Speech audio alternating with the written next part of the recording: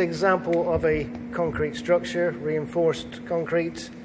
This is the equipment, which is the drill rig, motor and drill bit, and it has to be able to clamp to the wall, so you have to have a anchoring system for it. You also have electricity and also a constant water supply. Okay, how do you think they went about this? I would have believed they would have done a series of interlocking holes to form a circle large enough for someone to climb through. Okay, and then they'd have had to have taken that block out. They also would have had to extract it out, which would have been a fairly weight of concrete to actually move out. So how noisy would this have been? Around about 95 decibels. Okay, so if you give us a taste of that. Okay.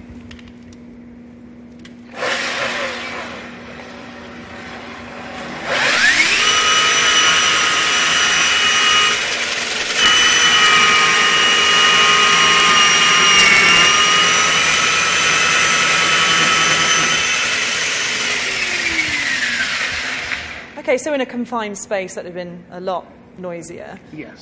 How time-consuming would all of this have been?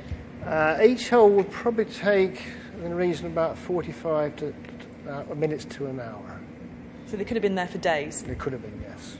And who can do this? I mean, how easy is it to use? How much training do you need? Although it looks easy, it does need specialist training. And this is why we have our trade as such, or specialist sector that carries this out, that they have the right training, the understanding of the capabilities of the machine, what they can do and what they can't do with it, basically. And without specialist training, they could have come across some big problems. They would have come across a lot of problems, if they're not familiar, for instance, how it will jam up.